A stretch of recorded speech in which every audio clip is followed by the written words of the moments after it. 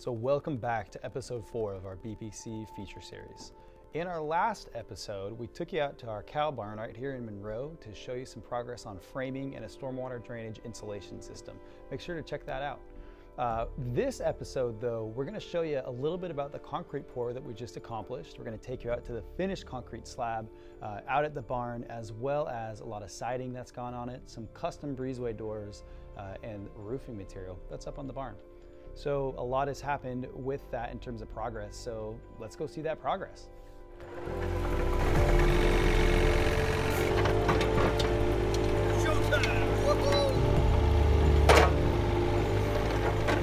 And welcome back to the cow barn. So since the last time you were up here, we have some concrete poured, well, a lot of concrete poured. We've got doors on the side of the barn. We've got doors to go on the front of the barn. The siding is in, and there's a lot of roofing going on. So let's take a walk through it and show you what's going on.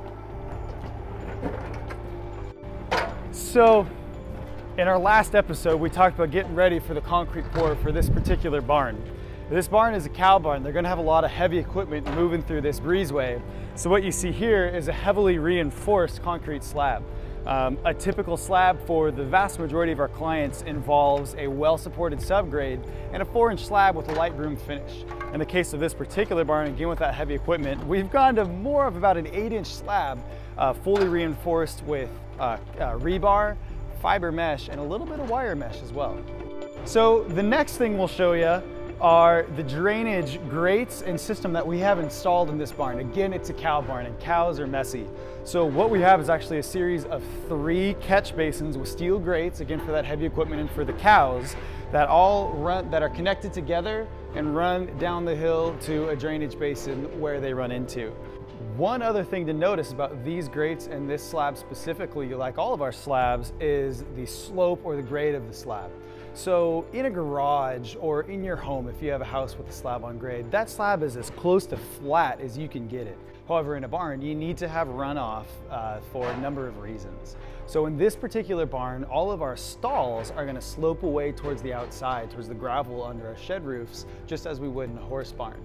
In addition, in this particular barn, these grates that we're mentioning here, our slab actually at each of the sections slopes into the center. So if you have water or any other fluid from anywhere else in the barn, if it's in the stalls, it's going to run to the outside, and if it's in the breezeway, it'll roll to these drains. This allows our client to use a number of hose positions to rinse out the breezeway and maintain a clean barn.